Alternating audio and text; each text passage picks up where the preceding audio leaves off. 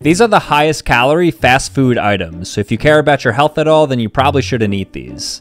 So the Cali Fresh Steak Footlong from Subway is good for 1,220. At KFC, it's the famous bowl going for 740. At Popeyes, it's a large Cajun fries for 720. And at Chick-fil-A, it's the chicken hash brown scramble burrito at 680. This is pretty crazy, but a large fry at Five Guys will set you back 1,320 calories. At Panera Bread, it's the bacon turkey bravo on tomato basil sandwich going for 1,000 calories, and Dave's triple cheeseburger from Wendy's going for 1,090 calories. A venti white hot chocolate is the heaviest drink at Starbucks with 640 calories, and the old-fashioned grilled cheese is the highest food item with 580 calories.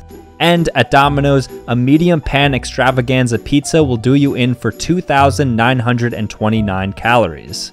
So stay skinny.